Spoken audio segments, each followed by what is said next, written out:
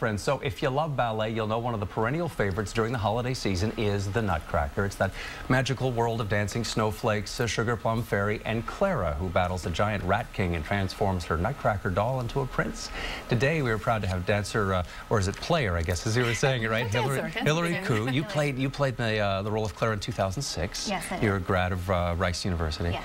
And Leah is here as well. You're a student at Bowie. Yes. And it's such an exciting opportunity for you. Leah Gaston is your name. So you're a senior?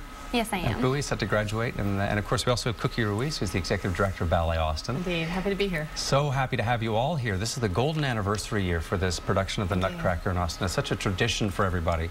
And obviously, it's such an important part of the holiday fabric, wouldn't you say, Cookie? I would. I think over time it's become Austin's holiday tradition. So we'll have about 25,000 people join us this year, and we feel like in the last 50 years, about 2 million Central Texans. So that means that each year, when you add up all the people on stage, it's 10,000 people that have stood on the stage to perform for the 2 million. So we're really thrilled to be stewards of this holiday tradition, and so proud of both of these young women. Now, you know, Hillary, you, Leah, right? Hillary and Leah. I'm getting confused. You were Clara in 2006. Tell me about that experience after practicing for so many years. Then you're on the stage with Ballet Austin. Yeah, it was such a treat. Right. Like, you practice your whole entire life, basically, for that one moment on stage, and it was just indescribable. Oh, no kidding. And now, with the golden anniversary, there's this big reunion happening of so many cast members. You're going to be part of that on December 8th? Yes, I'll be there. And what's going to happen there other than a lot of hugs, do you think? I mean, you're going to see people and faces you knew? Yeah, I hope so. I think I know some friends who will be there as well. I mean, musicians, stagehands, performers, everybody's going to be there, right? Exactly. And we're going to have a white carpet out front so that the entire community can come, and this will actually open up the 50th golden anniversary season for us. Perfect. So it'll be a really big night. We always have the Austin Symphony Orchestra in the pits and with live music, so it'll be special, and this will be Leah's year to move into that role. Flash forward to 2012, and Leah's going to be front and center. I mean, tell me about this experience. I mean, you've got final exams down at Bowie. You're trying to finish that up. Plus, you've got to be on stage for a week or two. It's really exciting.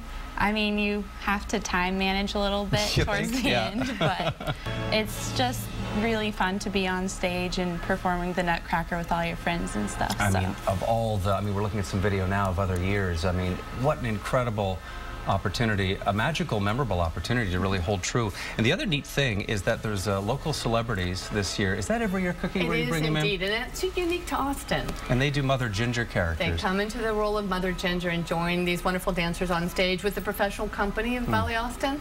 We've got all kinds of people coming this year, and we also use those nights to focus. For instance, we'll be focusing on Bastrop after the Bastrop fire, so their fire chief will be there with us. We always focus on Fort Hood. But we've got just one, we'll have a member of KXAN with us. Amanda Dugan, our traffic reporter, is going to be there for the matinee, on the 21st, I think. And the 21st, indeed. So many wonderful celebrities, many wonderful notables that will be with us. It's a special time for us. Yeah, Jenna Bush Hager's going to be there. Sunday, indeed. Leah Manzano's going to be there, a silver medalist. Exactly. You just got everybody at Ballet Austin. It's so exciting. It's going to be interesting to dance with celebrities, I would say, wouldn't it? I mean, and you did that too in 2006, right? Yes, I did. When, I mean, it's sort of like celebrity meets celebrity in a sense, right? Tell me about where this took your dancing career after this. I danced briefly at Rice in Rice Dance Theater, but my ballet days are pretty much behind me. Okay. And what are you doing now?